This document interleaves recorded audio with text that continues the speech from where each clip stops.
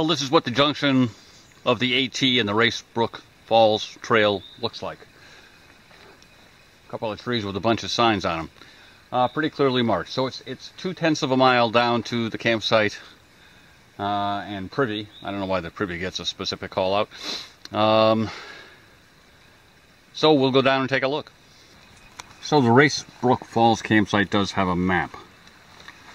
It's not a very big map. We are here. There's a Privy and a bear box right up there. It is a moldering type enclosed. Looked in okay shape. And there are 3 tent platforms, a group tenting area, lots of places marked no camping regeneration or revegetation, in addition to a sign here that says please camp in designated areas. So a question is, are there designated areas that are not either tent platforms or the group tenting area? We'll take a look around. So here's a tent platform that's off a ways to the left as you're heading down the access trail towards Route 41. It's a fair ways back and there's no real signs to it, so a little tough to find. It's got a big fire ring in it.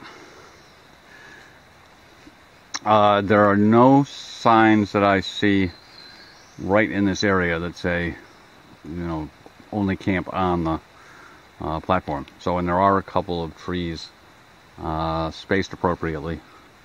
Could be used to hang a hammock.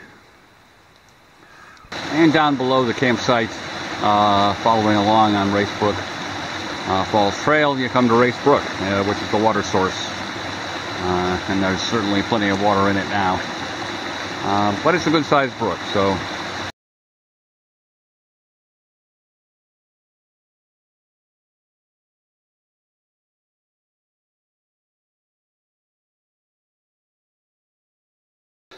So as you could see, there were some people down there. One was using one of the tent platforms and one was using the group tenting area.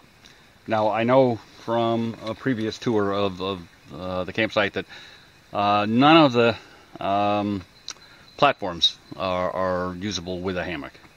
And there's nothing in the group tenting area either.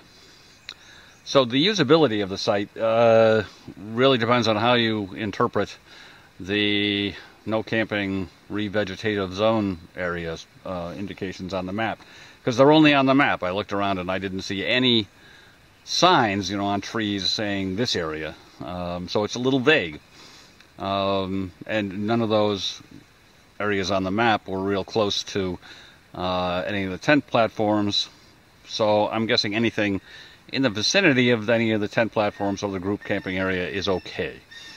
But that's subject to interpretation. So, so I did find several hammock compatible sites around a couple of the tent platforms. So, that arm is getting tired.